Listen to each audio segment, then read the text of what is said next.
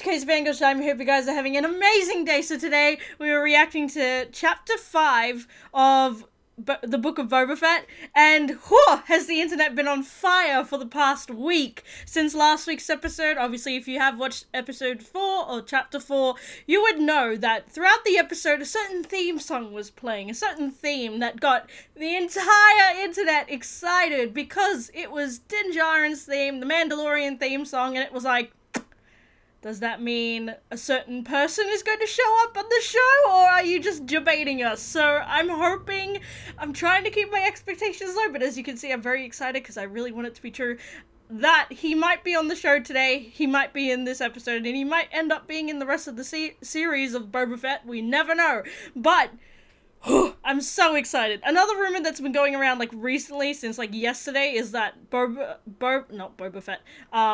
Bo-Katan might be in this show, but we're not too sure. I don't want to get my hopes up, because already the fact that Din was sort of teased last week, I'm like, like I really want it to be true, because Pedro Pascal is Din Djarin, you guys know I love him. And also, in the chapter sort of like, where they do the description, it says an unexpected ally emerges. So that's what I'm thinking, like, are they debating us and trying to make us think it's a Mandalorian, or is it going to be someone else? So I'm excited to see whoever it is show up, but I would really like it to be Din. But anyway, let's jump straight into this. But before that, please remember to like, subscribe, and comment if you enjoyed this video, but also keep up to date with all my other reactions to more TV shows, movies, and video games. So without further ado, let's jump straight into this.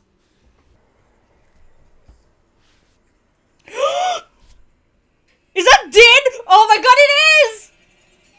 Ah! Yes! He's here! It was true! I love it. I love it. My man. Damn, they really were serious. I thought they were debating us. Oh my god. I can't even tell you how much I've missed this man so much. Oh my god. I see him right now. Yeah. I can bring you in warm. Or I can bring you in cold. Yes! Oh my god, Jesus. Oh my god. I didn't think he was gonna have it! Oh my god. Did he like hurt himself with it? Oh my god, he still doesn't know how to use it. Oh.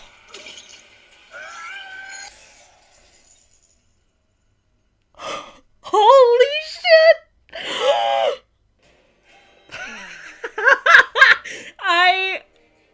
Dude, I'm sorry. I did Return of the Mandalorian. Dude, I'm sorry. If that's going to be the level of what season 3 is, I'm fucking hyped. Is that? It's the lady from season 1!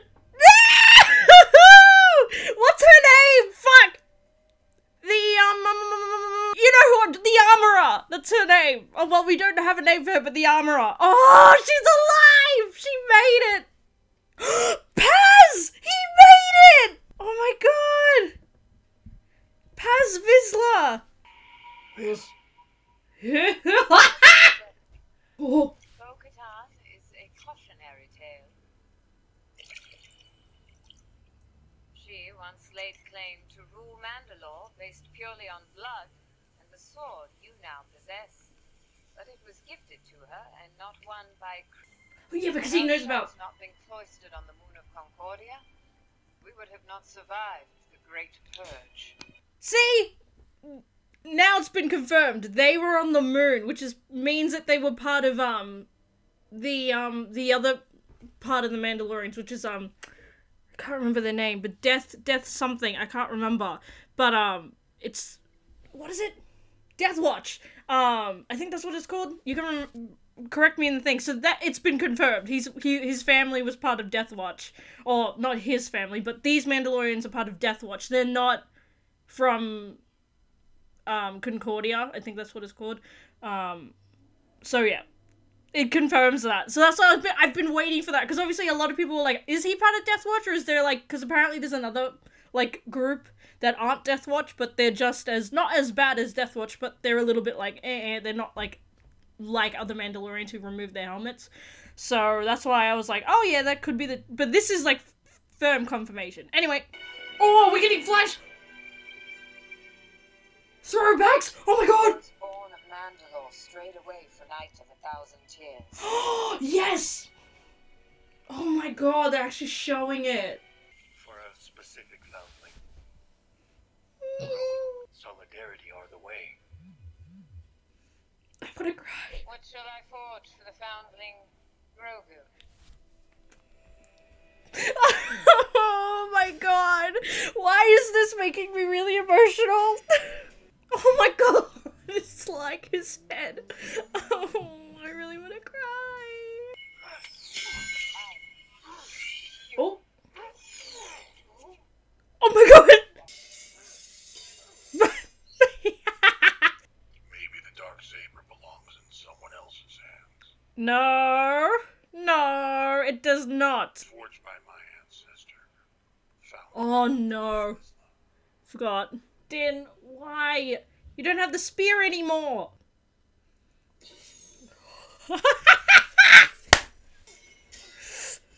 Oh. Oh. Come on, Din. Oh. Oh. Oh my god. Oh. Oh my god. I thought he fell to his death. My bad, I'm sorry. Oh my god, the theme. Oh. It is done. Have you ever removed your helmet? I have. Ah! Then you are a Mandalorian no more. No! He is a Mandalorian.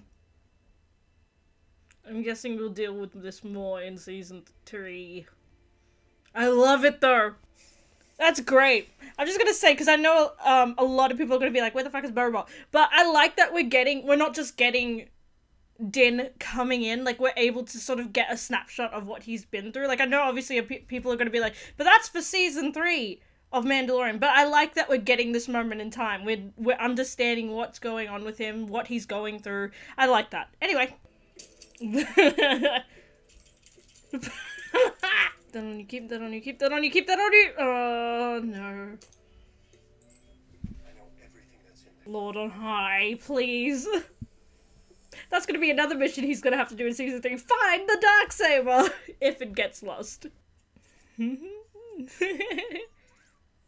Oh, Jesus! Oh! What's her name? Shit. She also was in a couple of episodes ago, too. I love that. All said. Open a petting zoo. Where's the ship? Right this way. Ready to have your mind blown? Oh.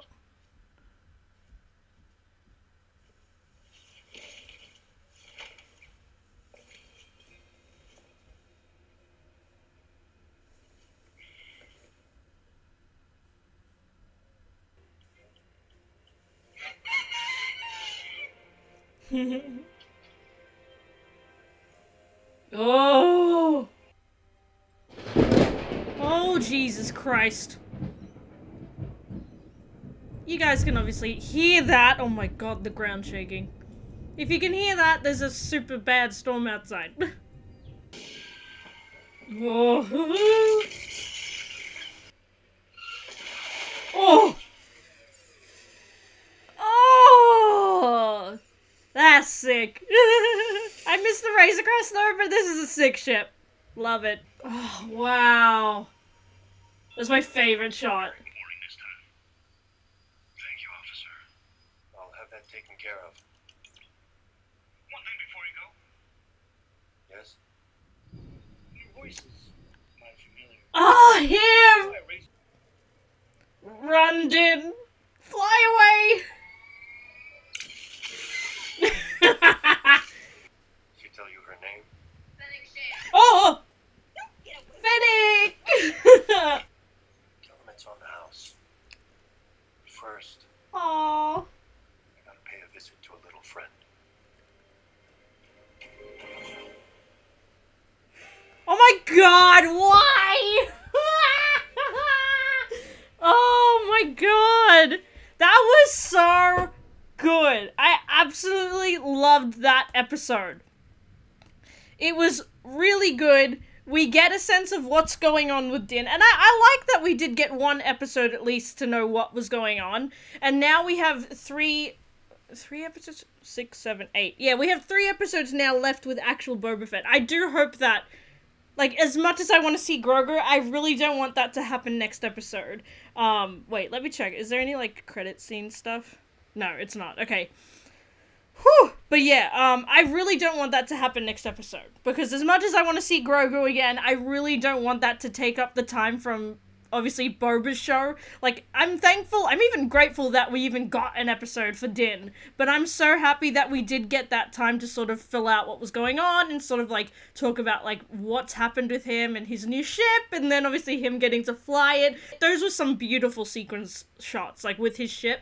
So beautiful, and I'm really happy that we did get to have an episode where we got to see him in his full, like what was going on and, like, how he was, like, where his headspace was at, and it obviously seems like he's very distracted still, like, in terms of whether, like, you know, like, whether he wants the Darksaber, doesn't know how to use it, he's injuring himself a lot, and obviously, the stuff about his COVID, I actually really like that detail, like, I didn't think that we'd get any of that until Season 3, but I like that we sort of get the beginnings of where Season 3 may go, so obviously it's gonna seem like he knows a lot about himself now, he knows what he was a part of, so, as well as the audience, well, not only I feel like the hardcore fans will know, so he is part of Death Watch, and he wasn't part of the actual Mandalorians where they do remove their helmets, so, and that's the reason why his covert survived, it was because he was part of Death Watch.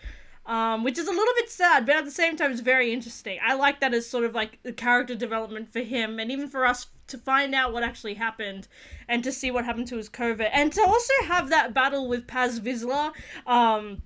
Even I was thinking, I was like, Vizsla would want that sword, wouldn't he? Because that's his, again, like, his ancestor's sword, like he said. So I was like, heck yeah, give it to us. And that was just a great opening, getting to see all that, and then, it was such a good episode. Like, I know that obviously it's something we're familiar with, it's like Mandalorian, and like, we're so familiar with his style, and I don't know, it was just so dark and gritty, and just so much. I think it's just because, like, I've missed Din so much. Like, it's been a year since we've seen him on the screen since Season 2. Season 3 is going to be huge when it drops, and I cannot wait for when that happens. But anyway, getting back to the story. Yeah, again, I love that we get to see a snapshot of what he's going through. It's obvious that he's thinking about Grogu a lot, and he wants to see him again, which is really, really cute and really sweet and very emotional. And also, even another thing I was thinking of, I can't remember her name, but the lady in the casino area, the one with the, I think that's what they call the Twilix, I think that's called. I'm sorry if I'm saying it wrong. I can never say it right. But, like, a lot of people are starting to think that she may be, like, evil or bad. And I mean, she might be. We might all be, like, sort of focused on the Pikes, when in reality, it's been her. She's had this partnership. Maybe she wants to take over Mos Eisley. Like, I mean, that would be really cool. I can't remember her name off the top of my head. My brain's not working today. I've been, like, obviously, if you guys know, if you're a fan of the channel, or if you're, like, a subscriber, I'm in my final 2 weeks of university, guys. It's the home stretch. I've just been finishing my assignments and stuff, and, today I've just been on my feet the whole day, so I'm just so tired, and my brain's not really there in terms of Star Wars names, so I apologize. But, yeah, that's a theory that I'm having. I'm not really sure about it, but we might get more info in the next few episodes. But, yeah, this episode was great, and it was so good. And also, Bryce Dallas Howard, she's incredible. Every episode that she's ever done in terms of Star Wars, I've loved. She's an incredible director, and I hope that, I would love for her to take over, like, an entire series and do it in her style, because I love the way that she directs. The cinematography and everything is just so beautifully done. And yeah, I'm really excited to see what happens in the next few episodes. Again, I don't want it to turn into Mando's show. I want it to continue to be Boba's, because Boba's, a lot of people have been conversing about this, and I've actually been really surprised with Twitter. Tumblr has been a shit show, so I'm not even going to talk about that. But with Twitter, it seems like a really, like, a lot of people are very positive about it and actually really liking the slow burn of character development, and I'm like, yes, a win for slow burn character development. I'm one person who, like, loves that stuff. I absolutely adore it. That's what, I don't know, for me, that what makes me invested into a story, if there's gonna be character development, character building, and I feel like we've had that throughout this show. So I'm glad that we got, like, this character episode with Din, obviously. But I do love that little aspect of Din saying, like, you don't need to pay, I'll just do it for free. Like, that's so sweet. Like, even though, because obviously he's a bounty hunter, he obviously wants those credits and stuff. I thought he would take the money, but that was really sweet that he did it. So yeah, that was really cute. Thank you guys so much for watching this. I hope you guys enjoyed this video. Please give a like, subscribe, comment, and tell me your thoughts on today's episode of the Book of Boba Fett, Chapter 5, The Return of the Mandalorian. Oh. Whew, my heart is racing, people, and I'm just, yeah, today's episode was really, really good, and just so gritty and dark, and, it's making me, like, remember how much I love The Mandalorian, and not, like, I know, that's another conversation, actually. A lot of people are saying Boba's not gritty and dark as he used to be, but it's like, that's the thing, that's the difference, I think that's what they're trying to show as well. Boba was like that when he was younger. He was like that, well, not when he was too young, but, like, when he was working for the Empire. He was angry. He was, like, the way that he fought was very different to the way he fights now. In a way, I feel like the way he fights now is very honorable. It's a quick death, and he's, like, he's very protective of the family that he builds around him. And so he will fight to the death to protect anybody in his circle. With Din, his only priority is literally his little one. Like, especially if we're looking at season 2, and even in today's episode, it's very gritty, like, it's very messy. And I've always said this, Din's fighting style is very messy. All he wants is to get the job done. So he literally will stab, like, cut the heads off people and everything. It's because he's desperate to finish the job. And it's very messy. Like, he's not the greatest bounty hunter out there, not like, obviously, Jango Fett or even Boba Fett. He's just a very messy killer, but I mean, that's what people love about him. Like, you see the characteristics that are very different between different characters, and that's why I love the difference between Boba and Din. And again, but anyway, sort of finishing off there before I go on a rant, like, I think that's the different styles, and I think that's why I think the writers, especially Jon Favreau and even Dave Filoni, who obviously is producing this, but, like, I feel like what they're trying to show is that there are different, like, there obviously are different characters in this universe. They obviously do the same job, but they're very different in their styles of fighting, and they're very different in, I guess, in their beliefs and just everything about them. So that's why I love showing, in a way, that contrast with this episode versus the rest of the series of what Boba Fett has been. And I can't wait to see what happens next episode. So that's going to be pretty sick. Anyway, I'm going to stop the video here because otherwise I'll be ranting forever. But dude, this was such a great episode. Absolutely loved it. So again, thank you guys so much for watching this, and I'll see you guys in the next video. Crazy Fangirl out.